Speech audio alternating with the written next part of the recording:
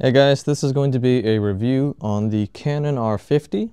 This is supposed to be a beginner mirrorless camera, so you can have all your interchangeable lenses, and this uses the Canon RF mount.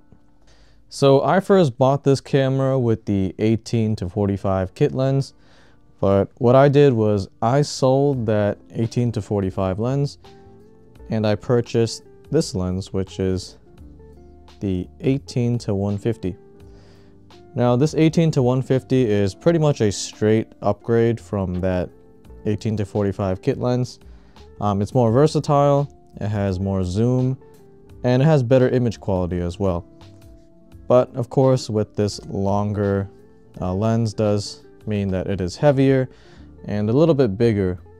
Storage will be not as compact, but again, for what this lens provides, I think that's a worthy trade-off.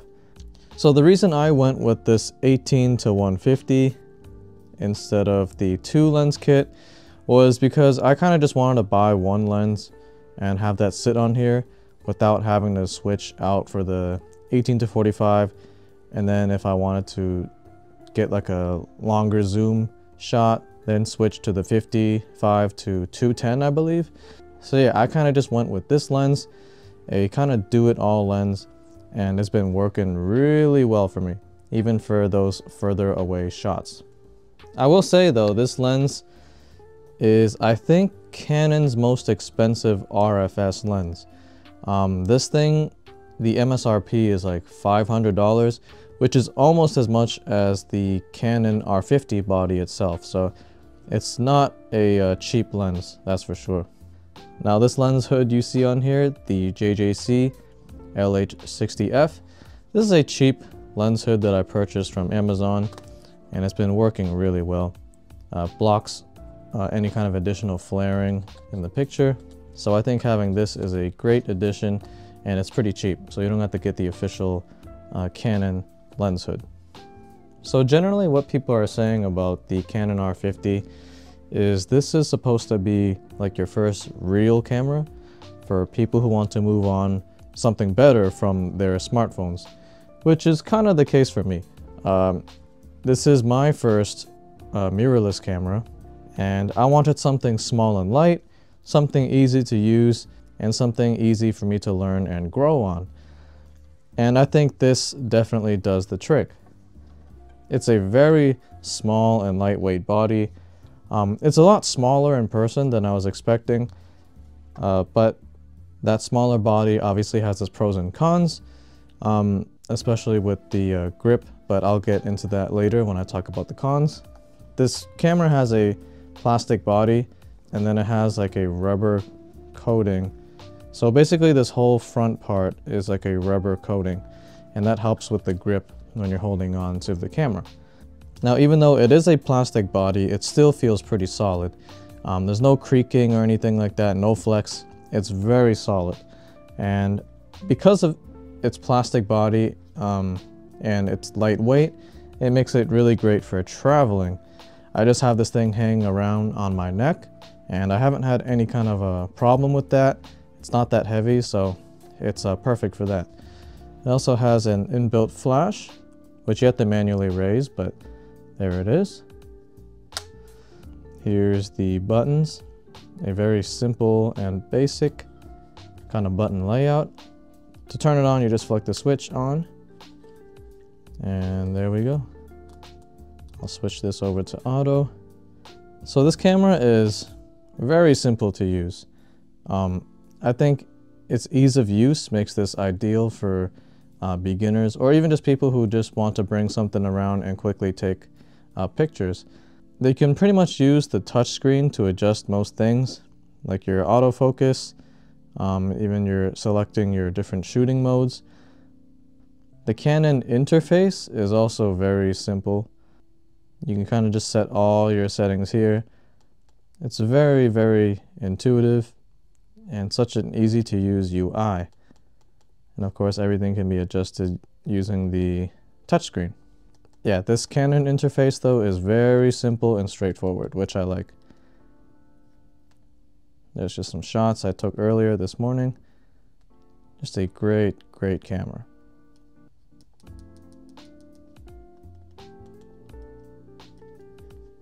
Now, of course, we buy these cameras because we want a step up in quality, right? And this camera is definitely a huge jump in video and picture quality compared to a smartphone. Especially for someone like me who has been recording and shooting all my photos with my smartphone my entire life. Having a dedicated camera is a huge improvement compared to what I've been using. There's also a lot of point and shoot options here for if you're just getting started into taking pictures. This is obviously the auto mode, and this creative assist is kind of like the general auto setting where you just point and shoot. And they also have a bunch of different like presets and like filters you can apply like that. I personally don't use any of these though. I prefer to just shoot a normal picture and then edit that picture later on in post, like in you know, Photoshop or whatever. But they also have different things like advanced AI, and this is kind of like an HDR mode. It takes like 3 different images and then merges it all into one, and then you kind of have like a HDR picture. So this is useful for when you're in next to a window or you're taking a shot where there's a big difference in lighting, kind of like how right there's sunlight directly shining on that wall. Things like this HDR mode will be really helpful for that. And of course we do get this kind of flippy screen, which will be really helpful for people who do vlogging and stuff like that. Another reason I bought this camera though was for its video capability. Now I usually shoot in manual mode for my pictures and then movie mode for taking videos and stuff. And this thing can take 4K 30 FPS videos. That's the highest it will shoot. And you can also shoot in slow motion, but that's only 1080p at 120 FPS. So I wish it was 4K 120, but that's only for their high-end cameras like the Canon R5. Now the autofocus is excellent on this thing. It tracks animals and people really well. It tracks it instantly and it stays locked on, so that's really nice. Another thing that's really great is that the Canon app makes it very easy to transfer photos to my phone, and especially when I don't have my computer around. And you can basically transfer pictures and videos anywhere on the go, like when you're outside or even in a car, since the camera connects to your smartphone using Bluetooth. So that's a really nice touch. Okay, so I pretty much went over all of the good things about this camera, but now I need to talk about the cons. First of all, the battery life is kind of bad. It uses an LPE17 battery. You can purchase spares from pretty much anywhere. I got it from Best Buy, but the camera doesn't last that long. When I do hybrid shooting, so photos and videos, usually about 2 to 3 hours later, then the battery will be pretty low. So you definitely need to pick up a spare battery, or maybe even multiple spare batteries if you're going to be shooting the entire day.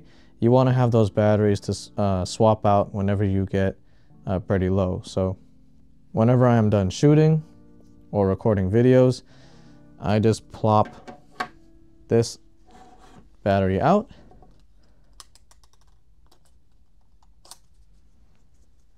and that one will be charging, and then put this new one in, and then I'm ready to go. So basically it's a cycle, and I'll always have a nice battery in there. So this is what I wanted to talk about earlier when I mentioned the small body. But another downside is the comfort. Because the body is so small, holding it is kind of weird. Like my fingernails at first were kind of digging into this rubber grip here. So to avoid that, I kind of point my fingers down like that. But also, I think my biggest problem with the comfort is that whenever I'm holding the camera like this, I'm pressing so many different buttons by accident. When I'm holding this camera, I will accidentally switch over to like a burst shooting mode or something, or start clicking all these buttons and it's changing my menu around. So that's happened to me quite a number of times already. So having that smaller body is of course great for travel and stuff, but for comfort, it's kind of bad for that. So that's definitely a con. Now, even though the autofocus is great for, you know, animals and people, I found that the autofocus can also sometimes be kind of annoying, especially for someone like me who usually records like products. Sometimes the autofocus will just don't know what to focus on and it starts focusing on some weird things. Like on that G-Shock video I just put out, I was trying to focus on like my watch right here, but the camera kept focusing on the box. So that's why I had to move the box out. Even when I was manually tapping the camera to focus on the watch, it kept going up there. So that's why later I just pushed those items out of the background. Another downside with the R50 is the lens options. Specifically, I'm talking about the first-party lens options from Canon and things designed for the RFS mount. Now, the RFS camera lenses are made for crop sensor bodies. They're APS-C, such as this one. And I think there's only 3 lenses in Canon's RFS lineup, so it's not that much. Though you can use any kind of regular full-frame RF lens on this small frame. Another problem I have is overheating. Because I shoot in 4K 30, this thing kind of overheats after about 30 minutes of straight recording. Now it does show a heat indicator on the screen, which lets you know when it gets too hot. When you record in short bursts, I find that it doesn't overheat though. I brought this to an aquarium where I took a bunch of short videos over the span of like 2 to 3 hours, and there was no overheating problems. Another con is on the budget bodies like this one, there's no weather sealing, so it's not dust and water resistant. So you just got to be a little bit mindful and a bit more careful when and where you're going to take photos and videos. So yeah, those are my thoughts on the Canon R50 as a first camera. This is a great first camera and the image quality is really, really good. I think it's a huge step up from like a smartphone, and it's very easy to learn and grow on. Because this was released in 2023, it has a lot of Canon's modern features that are taken from their higher end cameras, such as their autofocus system. So yeah, that's it for this review on the Canon R50. Thanks for watching, and I will see you guys in the next video.